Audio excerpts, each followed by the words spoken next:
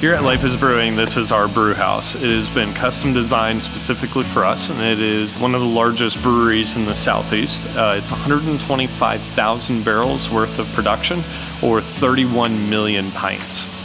Within our customization of how we design this brew house, we have a tube heat exchanger, which gives us higher hop utilization.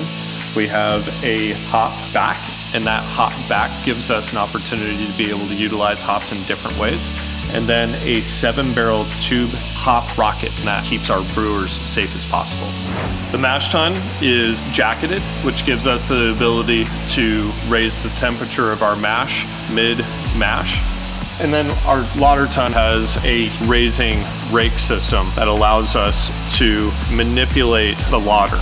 The Whirlpool has a heat exchanger in there, and that gives us an opportunity to move a little bit faster throughout the brewing process.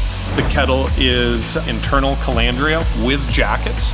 So again, we're speeding up the process throughout which we brew our beer. And then as we move through that aforementioned heat exchanger gives us into our Whirlpool, and we also have a jacket on our Whirlpool. This gives us the ability to do 6 full turns or 6 60-barrel batches of beer within a 14-hour time period.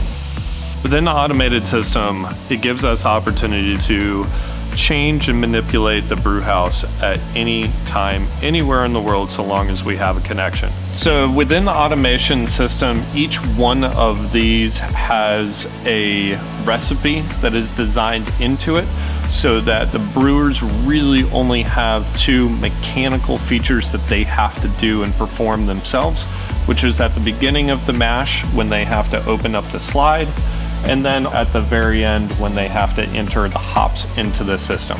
It gives us the opportunity to automate a significant portion of what brewers traditionally do, and makes it so that each individual process is meticulously done from batch to batch.